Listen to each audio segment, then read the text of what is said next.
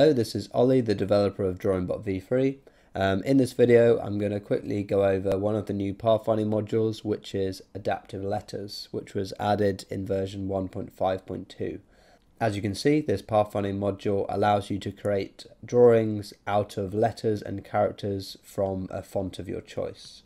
So you can see here it has generated all these little individual characters, which, when we zoom out, form the final image.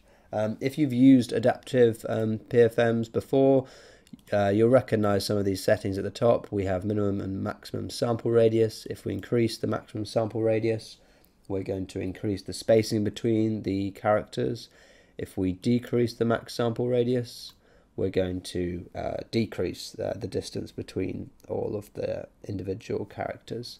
In general, I don't recommend changing the minimum sample radius. 0.5 is the best to be to give you a good contrast in the final image. If we were to raise it to 1, for example, we're already limiting how small an individual letter can be, and this results in an image with much less contrast. So we're going to go back to 0.5 here. New in 1.5.2, we can actually adjust the brightness and contrast straight away just within the pathfinding module. So we can slowly just increase the contrast or increase the brightness until we get something we want. So I'm just watching it as it starts and then adjusting it. So you can see there, now we're getting quite a good, I might actually decrease the contrast again actually. But you can see how you can quickly find the balance that you want with this. And if we decrease the brightness massively, we're going to get many more letters being drawn. So that's brightness and contrast. I'm just going to reset the brightness and set the contrast as 1.4. Next, we have the letters portion. Here we can change which characters we want the PFM to use. So for example, we could put in loads of different symbols in here, and if I run it again, it will only use these symbols I've selected to create the final image, which is really cool. We can also use regular expression filters, so we could use a range like a square bracket A to Z. We run that again. Now it's just using the alphabet there. You can look up regular expression filters. They're quite common, and it's a good way to write out some different character sets without having to write out every individual character. I'm just going to get rid of that. We could then also write our character filter. If we write something like hello and we switch to sequenced, this will try and write our characters in the order that we've set them here.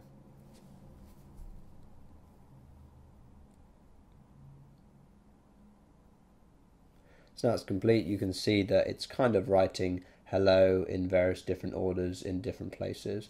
It's a bit random, but people can have fun trying to work out what you originally wrote.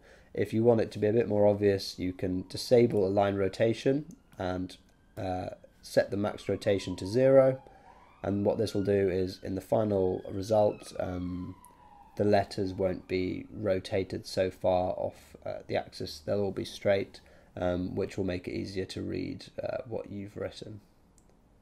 So there we go, now we can see hello quite a bit more clearly. It's still kind of going in random areas, random patterns, but this is kind of what's more fun. It makes it you know, less clear to read straight away, but as you start to look at it, you'll work out what it is. We can also change, so yeah, that was rotation. Align rotation, when that's enabled, it's selecting a rotation which is kind of follows the natural contours of the image. So that's an option, or we can select our minimum and maximum like we did just then.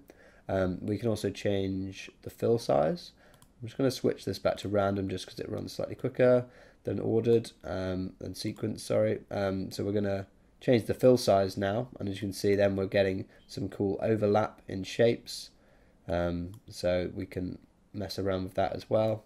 I might introduce some rotation again, and yeah, we're getting some cool effects here. And then finally we can select which fonts we would like to use. So we have a large selection of SVG fonts. This is thanks to Evil Mad Scientists, I believe they're called, which are the creators of AxiDraw. I suppose Oskay, who works on AxiDraw, kindly let me use these fonts that he had put out as an open source library of fonts. So we have a lot of cool SVG fonts. The advantage of SVG fonts over regular fonts is that they have much simpler lines. If we zoom in, you can see this is just, the L is just literally just 2 straight lines, and this means that our plotting times are significantly shorter. If we look at the vertices here, we've only got 500,000 vertices, which isn't too bad. It will take a little bit of a while to plot an adaptive letters drawing, but I think it'll be worth it for the final result. Also, we can choose not to use SVG fonts and to choose from the fonts that we have installed on our computer. So, for example, we can just use a regular font like Arial. But as you can see, this creates many more lines than the regular SVG fonts. We've got a lot more vertices, and yeah, it draws the whole outline of the letter. But to be fair, the styles with this are also very cool. Some fonts will work better than others. Some fonts will work better than others. So yeah, here's another one you can pick. Try any font on your computer. Some may not run. That's just because of the complexity of the font, and it may run after a while. But some fonts do take a little while to set up. But yeah, that's adaptive letters. Another thing to mention is there's also Voronoi letters. If I run this once, this is just the Voronoi version of adaptive letters. If you're familiar with some of the other adaptive and Voronoi PFMs, you'll know that they are kind of related. There's a Voronoi and an adaptive version of each style.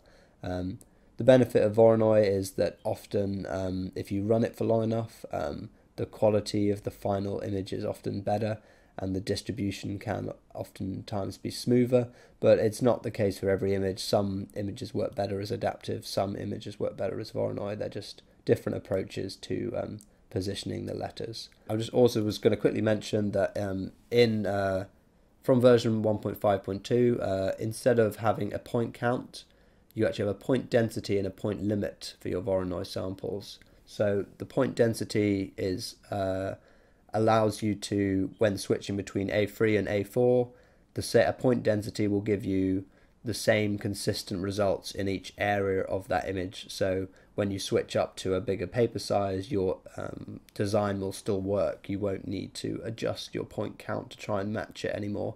If you'd like to, you can still introduce a point limit, which works again very similar to how it did in previous versions. But now that we have a point density, it's much more easy to define how many letters we would like in our final image.